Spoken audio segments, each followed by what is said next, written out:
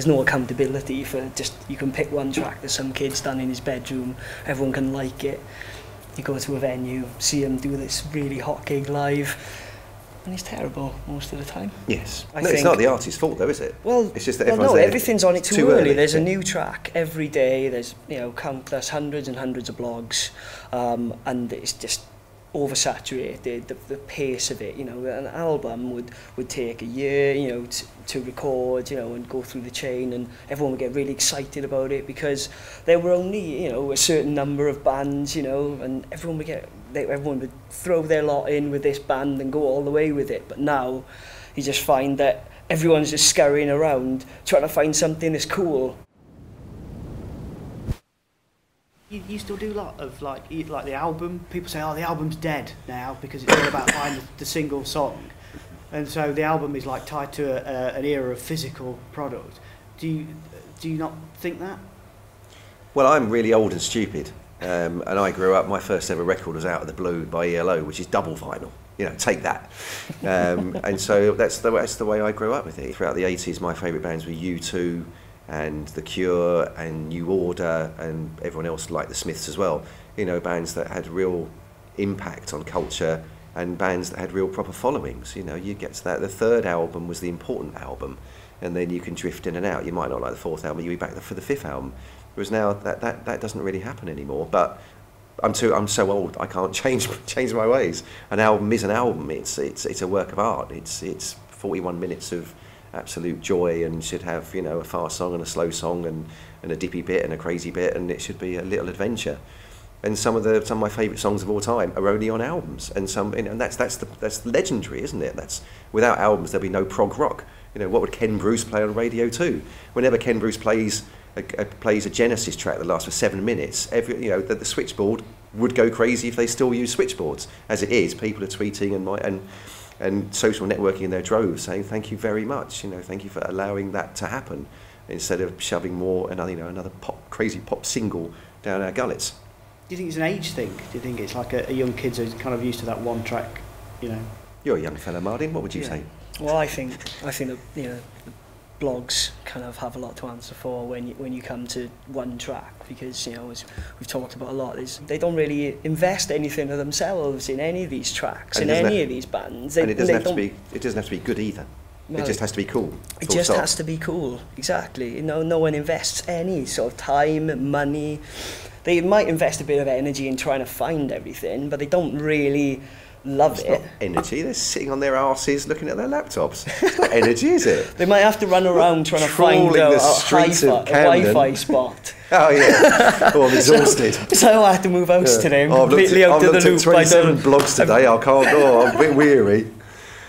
Yeah. So you think that's the thing about it is that when Fierce Panda did demos, what would happen was a band would form and they'd make some music, and they'd be happy with 4 songs, and then they'd put them on a cassette, and they'd design the artwork for the cassette, and then they'd write a letter to the record company, and then they'd find where the record company actually was, and then they'd have to go down to the post office and get a jiffy bag, and then they'd have to go to the post office again and get a stamp. I mean, that's 6 months already, knowing most bands that I deal with. And then they'd send it into a company, and then we'd go down to P.O. Box and pick up a sack of mail and get about 50 demos at once, and then it'd empty out the sack, and then we'd open up all the jiffy bags and we'd read all the letters. By the time you've done all that, another year's passed, and you're investing in the band. By the time you've done all that, you put the CD into the CD player, you think, well, I must have listened to all 3 tracks, unless it's absolutely bloody rubbish. Whereas now, that's all gone. And from an A&R perspective, you go online and you do the bloggy thing, and you listen to a track for about a minute, and you go, that sounds good, must book them for a gig, or try to book them for a gig. They're probably too cool anyway, they're just playing Dalston. And then you write it down, and then you forget about the band. And so we're all to blame, because all our attention spans are falling by the wayside. And for the band, it's catastrophic, because all they need to do now is, they have to worry about the cassette, they don't have to worry about the artwork or the letter or the address or anything like that. They just write a song and it gets on a blog, and the world goes crazy for them, and they're not ready for it. You know, the whole point of the cassette PO box, record company not listening to it for 6 months process. It's about, that's the crucial time in a band's career. That's when they learn if they actually like each other. That's when they formulate their own sound. I mean, bear in mind that Coldplay had been going for like 2 years before we picked up on them, and then they signed to Parlophone 6 months after we picked up on them. They still hadn't written Yellow by then. Look at the stars. I know everyone thinks that they were just a bunch of poshos who walked into, you know, music industry glory, but that wasn't the case whatsoever. And now, bands, you know, I mean, we were talking about setting up a blog, weren't we, called a Band of the Hour. And we're only half joking. Where it's like, you know, here's a great new band, by lunchtime they could be cobblers, but who cares? You know, that's the attitude from so many of these people. There's Band of the Day and Band of, it's just, it's out of control. And there's not, it's not sustainable, and we're, you know, it's like over-harvesting. You know, we're not allowing bands to develop. And I say this, since the whole internet boom, name me one band, one massive band that we've produced in this country. There isn't anyone. 1999, a classic, appalling year for music, by all accounts. I think I was there, but I'll read a book somewhere that will give me all the memories.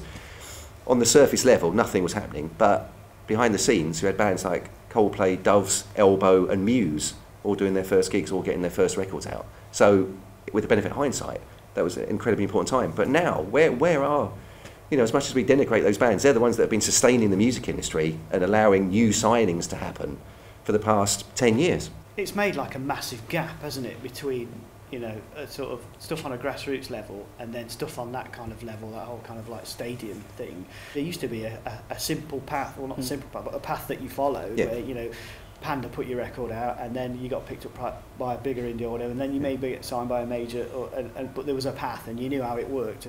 And then you've still got this massive, you know, world of stadium type rock, and nobody knows how to cross that, you know, that massive gap in between there. The filter's been removed, you know, everyone's telling everyone that this is great, that is great, but really what qualifies this blogger or that blogger to tell everyone that this is great? I mean, they might love it, but at least, you know, if you're sort of a record company, you're putting your money where your mouth is and you're saying, right, we believe in this, we're gonna press the records, we're gonna pay PR, etc., we're gonna really try and get it out there, we love this, and you're vouching for it.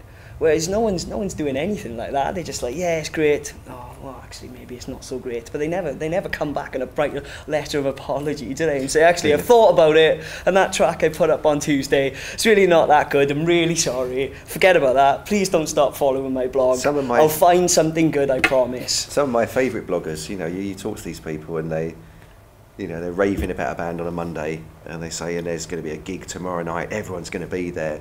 And you think, oh, well, maybe I should go to that gig. And then, no, I'd like to mess up his blog because I'm not going to go. So not everyone's going to be there because I'm going to go home instead.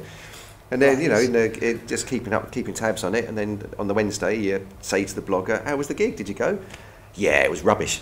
That's it. That band is never mentioned ever again. Dead. So that's 48 hours, a cycle of 48 hours. And if you don't crack it in that 48 hours, then you've got no career. So you have to slink off back to Dalston, change your name, start all over again. The bands aren't ready. That's the key to it, and it's incredibly hard to hold off because it's not because, you know, once you put anything out there, then it's in the public domain. So if you just set up a SoundCloud thing, it's not like you're employing a PR and a plugger and all this and getting, you know, going to blah, blah, blah. In fact, that's probably quite, it doesn't work like that, does it? Because the great thing about bloggers is that they're incredibly principled. And I know that because when we try and, you know, shove Fierce Panda stuff their way, they're kind of, what's this?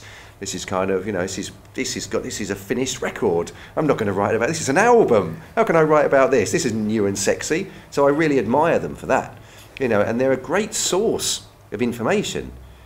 And a lot of the bands are really good, but they're not good enough for the amount of attention they're getting, because it's not like, okay, we're not ready, we're not going to play any gigs. It's too late. Your video is on there and everyone's talking about it.